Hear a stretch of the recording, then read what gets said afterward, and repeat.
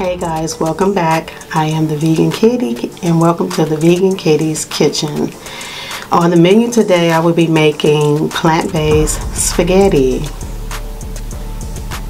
Okay, so I didn't tell you what meatballs. I'm making plant-based spaghetti with meatballs. So I'll be using Gardein plant-based meatballs. That's what it looks like.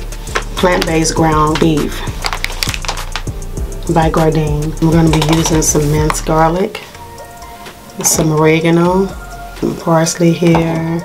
I have Italian seasonings. I have a little bit of fennel in there. And then I have some onion powder. I have salt.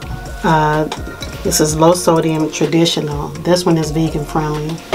2 bottles of Prego. Stewed tomatoes I'll be using. This one's by Del Monte. Bell pepper, I like to use red, green, and yellow. So I got a half of each, and then I have a white onion, and then of course spaghetti. So with that being said, guys, let's cook.